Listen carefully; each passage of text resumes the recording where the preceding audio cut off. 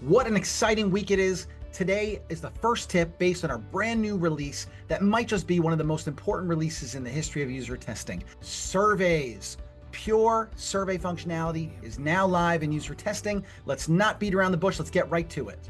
Anytime you see that beautiful blue Create Test button right above me, right up there, you are going to have the option to build a survey. Right underneath, create a test from scratch, unmoderated, you're going to build a survey. Let's go ahead and click that, and I'll take you through the differences.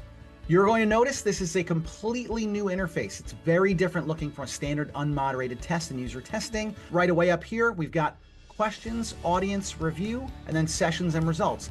Very different from when you're building out your study in user testing. Now, unlike a standard unmoderated test in user testing, we're going to start with our questions. And this is building out our question types in our survey. Right here on the left, you have the option to add a question. Let's go ahead and click that. You got your 3 question types here. You'll recognize these as being standard survey style question types. Unmoderated tests and user testing have all 3 of these: the multiple choice, the rating scale, and the written responses. What's going to be a little bit different is the way these things look when you actually create them and see the output. So when I click on multiple choice, very similar to a standard multiple choice. You're going to write your question here. Instead of having little radio buttons on the bottom that are hidden, you have single select or multi-select, and then you actually write your answers in when you're building your questions. And you can add more answers, and you have this extra option here to randomize the answers. Very, very important if you want to have the answers be in different orders to eliminate any kind of bias in the answers. You have this randomization choice. Let's get rid of this, and we're going to go to the rating scale. Very similar to an unmoderated test in user testing. You write your question, you have various labels that are already built for you, and then you have the ability to add custom labels with your own minimums and maximum up to 10.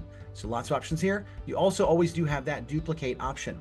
Going to get rid of this, and we're going to go to our written question, which again, very standard. You simply write a question. They will be given an option to write the answer. Going to get rid of this, and then we'll go to our instructions. Looks exactly like a written response. It's more about how the question is going to render, how this line or instruction is going to render to somebody. Very common that we just want to provide some instructions before they move into a different segment of the survey.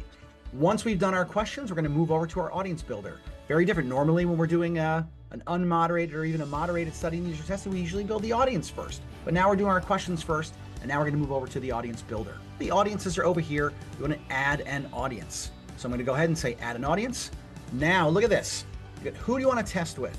User testing networks or invite via link? I'm going to click user testing networks, and you're going to see a little bit of tweaks that we made to make this just a little bit better for you, especially when recruiting large sample sizes. So as I scroll down here, you're going to see we've got a default of 100 participants, no criteria, no screener questions yet. And I'm going to scroll down. We have the option to change the participant counts. You're going to see some of the target criteria are now made available. The demographic filters are right in line in the page. You don't have to select them from the side anymore. Right here, I simply just toggle one of these on, and now I have the option to select different countries. Come down here, we've got, again, region. We can come down here, we can select different states if we'd like, and turn that off. And then we come down age and gender. The age, this is a big, big benefit. I know a lot of people used to get frustrated that you can only do up to 65 plus. So 65 plus with no actual ability to get granular in the above 65 age range. Well, look at this. Now you can go from 18 to 90. And so you can actually select any range you want here and just put those in. Scrolling down, a couple of additional bonus options now. So household investable assets and savings investment accounts. That's really a nice level of depth onto the financial situation that we didn't have before. Coming down, similar options from before. And now we have the ability to add our screener questions. I'm going to add a screener question. This is going to be a little bit different than you're used to. We've got our standard multiple choice question that we write in here.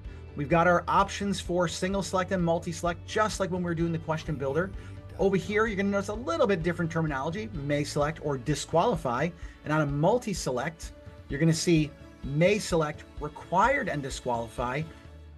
A beautiful new addition you are going to love. Check this out right here. Qualifying logic behavior for required options. This is one of those things that trips up so many people when they're building out their screeners. The first option that is by default, at least one of the required answers must be selected. So we've added in an or, this, or this, or this. And then the other one all required answers must be selected. So this is your this and this and this. And then the second one is this or this or this. So you're gonna have a much easier time getting to those people you need without having to build weird secondary questions to try to get to those exact people. So really, really big enhancement. Then we come down here and you're gonna see new confidentiality terms. You can actually write this in however you like. You can put in here a secure URL. Instead of dragging a PDF right into the platform, you can just put a URL to take them to a page that says, yes, read these terms, and then you can customize both the content in this box and the checkbox that they have to affirm to say that they agree with whatever it was that you just showed. And so you write that here. Now you have a review option here. You can say preview the confidentiality terms, which I'm just gonna hit preview. You can see here, this is the text that you give, and a URL would be here and clickable. And then here is the checkbox and accept and continue. Something that is super cool and brand new to user testing, you can now integrate recruiting your own people into the same study where you're recruiting people from user testing. So this first audience we created was recruiting from user testing. Now I come down here and I can just say, invite via a link. Now you can see how many people do I need via my own link. And I can add screener questions to those invite network people.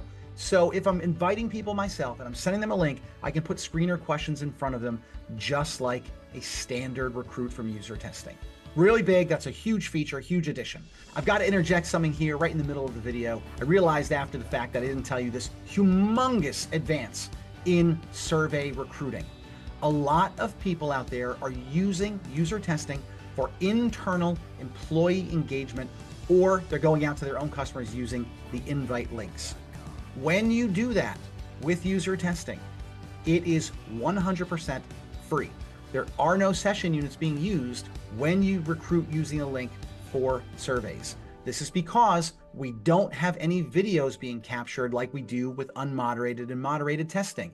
So because there's no videos, there's no overhead to processing those videos and storing all those videos, it's really just raw survey data. So the cost is nothing.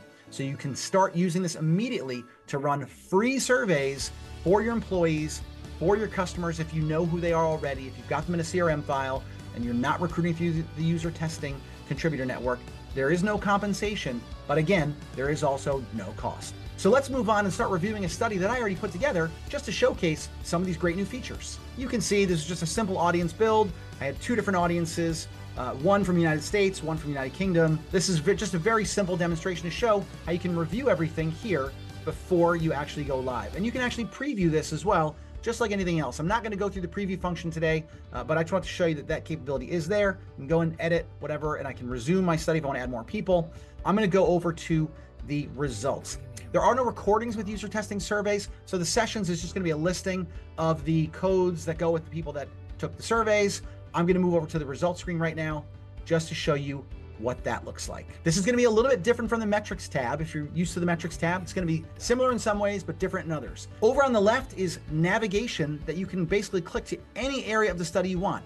At the top of your metrics page, you now have all of the demographics of the respondents. Instead of having to click into their username like you do in an unmoderated or a moderated study in user testing, you can simply see the demographics and how the whole thing breaks out. Here, I know that's something a lot of people have been asking for with user testing. Well, now here it is delivered. So you can click on those things if you want, or you can just scroll right down through your audience. I had only one audience with this study when it went live. The untitled audience was something I added after the fact, so don't worry about that. But you can see everyone was in 18 to 25. I can come down here. They were all United States. I can come down here, and here are the answers to my screener questions. Select any big ticket items that you purchased in the last 5 years. This is so much more of a comprehensive view than you're used to the old way on an unmoderated study in user testing. You can see not just that this person selected a car, a mobile phone, some jewelry, a tablet. You can see how many people all together in aggregate without exporting to Excel, how many people answered this way. You don't have to build anything out yourself. And then I come down here to my questions. This is my actual survey now. These are the questions. When was the last time you purchased or leased a new car? I get some great answers here. This is multiple choice. So I can see what percentage of people answered different ways. I'm looking at a chart view. I can look at this in a data view as well. Scrolling down, this is where things get interesting, and you can already see it on my screen. What was the make, model, and year of the last new car that you purchased or leased? This was a written response question. And you can see here, themes, AI-driven themes are at the forefront. We show them first. We can see participants purchased Ford vehicles, participants purchased Honda vehicles, and how many mentions, 5, 4, etc. down. Participants purchased Nissan Altimas from 2016 to 2023. This is really interesting analysis of those written responses. If we want to see those, we just click over here and click on and see the exact answers from which participants gave what answers. But the themes really summarize everything really nicely. What about more complex ideas, like when they're writing down their intent or rationale for something? Let's scroll down. Why did you pick that specific vehicle? This is beautiful. Affordability and price, fuel economy and gas mileage, spaciousness and size, reliability and durability. 4 themes that are super important, along with the mention counts of each. So we have 10, 8, 8, and 3. So reliability and durability is much less of a concern for at least these people. And you could see if there's a huge drop off from, affordability and price, 10 people said it, which was 50%, down to only 3 people for reliability and durability, which is coming down on, I think, 6%. All kinds of themes can be expressed very, very quickly, allows you to analyze that survey data in record time. And then when you scroll up to the top, you have another new capability. You probably noticed it at the top of the screen the entire time here. Filters. Because we're dealing in large sample sizes, you will want to filter this data perhaps. And so you can just literally come in here, click on the all filters, the filters. You see I'm looking at 20 of 20. I create a filter, and I might want to just say a new filter, select a category. I can pick people from my demographics, my screeners, or even my survey questions. I can say, how would you describe your experience with the car? Now I say is, and I can say a 3, maybe. I want to see people are very satisfied with their car.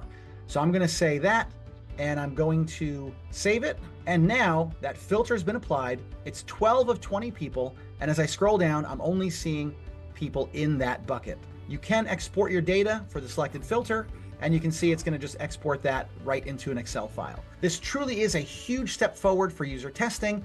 It's not just that we release surveys. There's going to be a lot of great new capabilities we're going to be adding on. Surveys are going to be getting better. You're going to start seeing things like piping and branching logic coming in the next release or two. It's going to be really awesome. That's it for surveys. It's just one piece of the amazing new release that came out just last week. You can start doing those right now, absolutely free if you're recruiting internally or with your own list of recruits or respondents. You can do that yourself. User testing, when you recruit from us, merely 2 session units per person. Hopefully I see a lot of people running those right away.